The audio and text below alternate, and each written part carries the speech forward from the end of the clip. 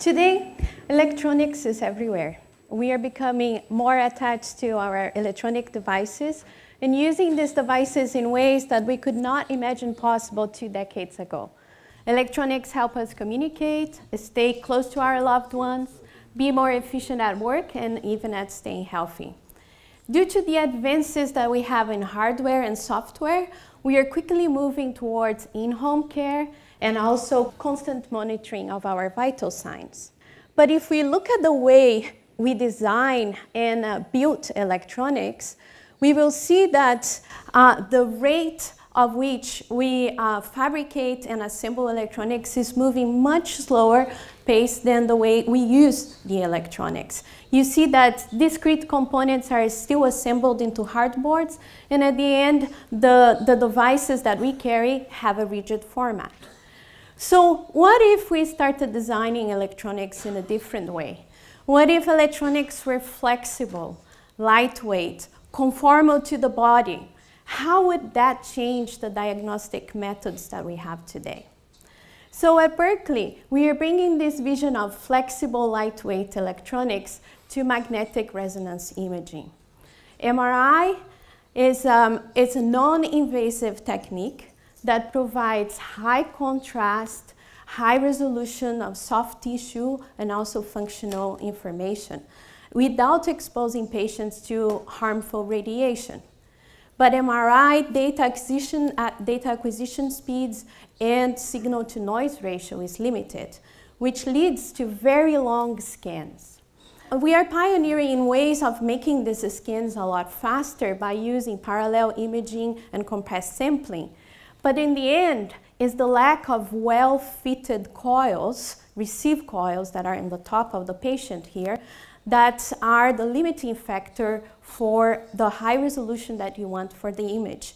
And this is especially bad for children, which is an application that we are focusing on at Berkeley.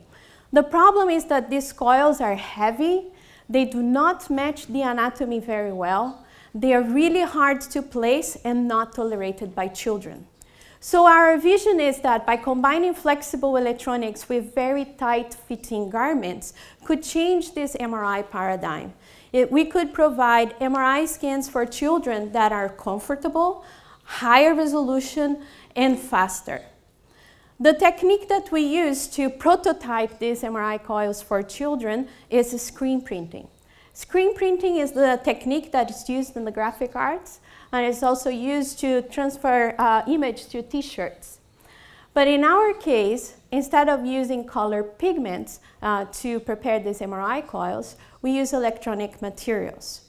We print metal inks to form the loop of the coil and dielectric inks to form the capacitor.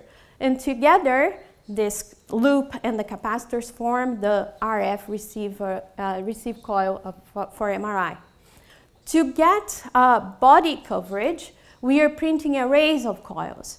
And we show that we maintain the overall flexibility on this array format. And arrays like this one can be used to image an infant or also to image the spine of an adult with the exact same design. We have shown that this type of arrays can be placed in close proximity to the body. And we compare apples to apples, you see that the flexible arrays result in much better image quality. So we believe that we can scale up this technology to fit adults very tightly. But we chose to choose children, to start with children, because right now children represent a population that's not served by MRI. They are often referred to CT scans, where they are exposed to radiation, to harmful radiation, or general anesthesia is given to them. So it's clear that from cancer detection to MRI, moving from this paradigm of one size fits all will be highly beneficial. We believe that by having these close, tight MRI coils, we could provide much better image quality, more comfort, and also improve the workflow at our hospitals. So I'll finish here by asking ourselves the question, how could this picture change 2 decades from now? What would be the benefits of having flexible, well-fitting electronics to rehabilitation, healthcare, and medical diagnostics? Thank you.